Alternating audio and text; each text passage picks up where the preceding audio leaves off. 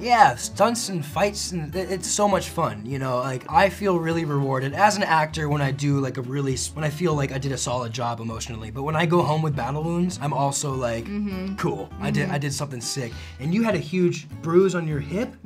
Yeah, she like got nailed one time. You know, it's rewarding. Yeah. As much as it hurts, it's rewarding going home with that kind of stuff. You feel like you really did a solid job at work. I had a lot of leg makeup on and blood and dust and dirt, and I would always forget at the end of a night shoot to wash it off. So in the morning I would open my covers, and I would be so shocked at the state of my legs because it looks real, right, but it's not. Right.